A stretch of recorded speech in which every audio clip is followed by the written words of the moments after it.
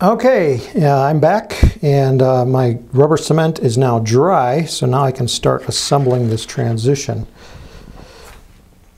Okay, now on my transition, I don't want this overlap piece to go anywhere near that excess. I want it centered right in the middle of the actual transition part. And what I want to do is I want to overlap it halfway on each side. And as soon as these touch, they're going to grab instantly. So you have to make this a pretty good first attempt. And I'm going to work from this end. I'm going to start here about 1/16 of an inch from the end of the piece. And then put it down and then press it down here on this side. Okay, now this other side is kind of tricky, and what I'm going to try to do is I want to come in at an angle here on this one so that I'm just getting the edge up against the other edge, and then I'm going to flex it upward for the glue to grab, the rubber cement to grab. Okay, so I have my pieces together. Now I'm just going to let it flex up and then pinch it underneath on both of the ends, and there we go. Perfect. Now the rubber cement on the inside, you can go ahead and take your finger and rub along there, and you can feel it kind of balling up, and then you can just kind of slide out all the excess rubber cement on the inside. If there's any on the outside, you can do the same thing. Now, the nice thing about rubber cement is if you mess it up, you can just peel it up, rub it all off, paint a new layer on, and try it a second time. So this way, you're going to get a perfect transition. And if I did this right, when I slide my tube in, it should go in really nice without spreading the paper apart. Yeah, that's the other nice thing about the rubber cement is if it's too tight, it will spread apart just a little bit. It has a little bit of give to it, which is really good. All right. So now we're ready to start building the transition. And this one I'm going to make a transition that is removable out of the top of the tube. So I want this transition to go on here like this, and I want the whole thing to slide off. So this is what I'm going to make, and I'll start with the body tube that's inside, which matches the small diameter of our transition. And I want to add a parachute loop to it so that I can attach a shock cord to it later.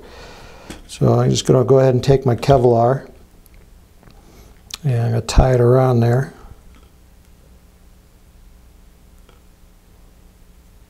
Tie it in a knot, and I'm going to slide it through a centering ring and get that centering ring onto that tube. This is going to be a little bit tight because the centering ring was not made to go over the top of the tube with that shock cord on there.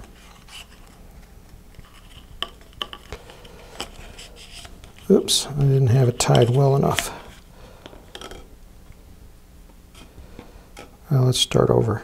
Let's put it in like this.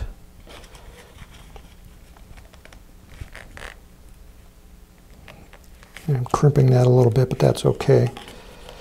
And I want to tie it around, tie it in a knot.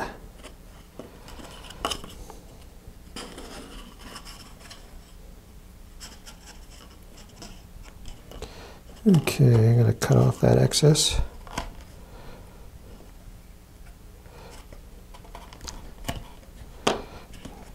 Okay, and then I want to glue that down. And I got another centering ring here at the front, and all this is going to get glued on here like this. And I want all that flush to the end of the tube, just like that. Okay, so let's go ahead and start gluing that up. Get some paper towels ready.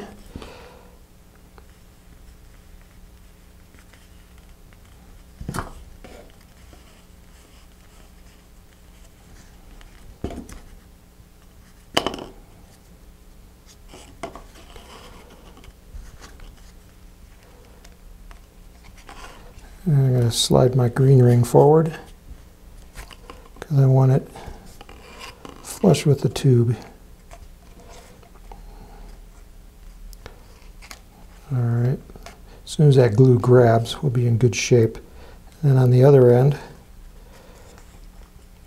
I want to get some glue in that knot because that knot keeps wanting to come undone, and then glue the shock cord right down, right up against that green ring. Now that green ring is our thrust ring here. It's going to prevent this shock cord from being pulled out. So I can smooth out my glue.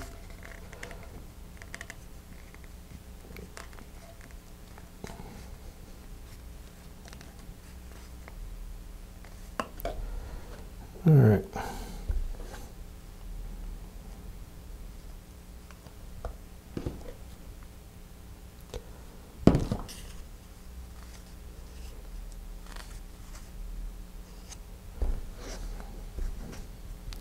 All right. Now I can put that one aside, and I'm going to take my other centering ring, and I've already done it, but go ahead and glue it to the tube coupler. That's going to go into the front end of the tube, and then we're going to glue this onto this ring. So I'll go ahead and put some glue on the end of that. Now just be careful not to use a lot of glue, or it's just going to take longer to dry.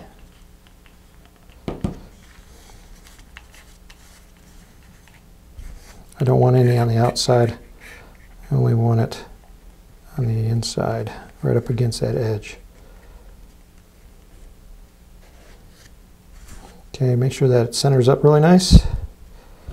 And then I'm going to go ahead and put a layer of glue here on this end.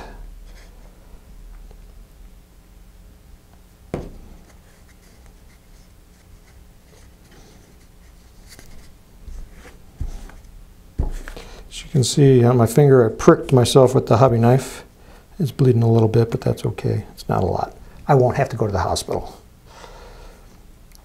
All right, so now our next step is I got a little paper disc, and I'm going to just glue that over the end here, and that is to prevent any ejection charges from going through this tube.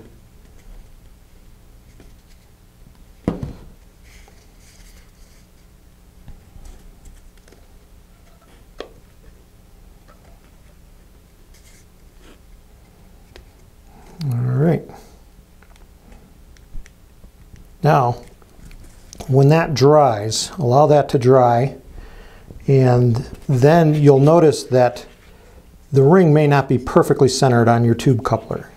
So you can take a sanding tee with some medium grit sandpaper and sand around, all around the edges at both centering rings so that none of the ring sticks over the tube coupler, because you want it to slide into your tube nice and easy. And then after you do that, I'm going to take another ring. Now this is the same size diameter as the body tube, and I want to glue that over the top of this. I can do it over this end.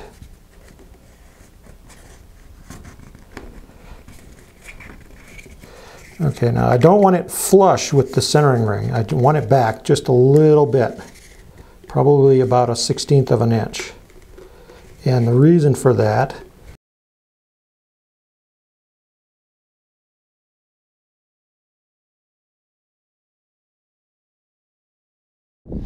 Ben Whitfield, Pueblo, Colorado. Can't say enough about Apogee Rockets. Quality service, they respond to your needs, they sell excellent products. In a world of shoddy, shabby things, it's nice to know that there's a company such as Apogee. I highly recommend them.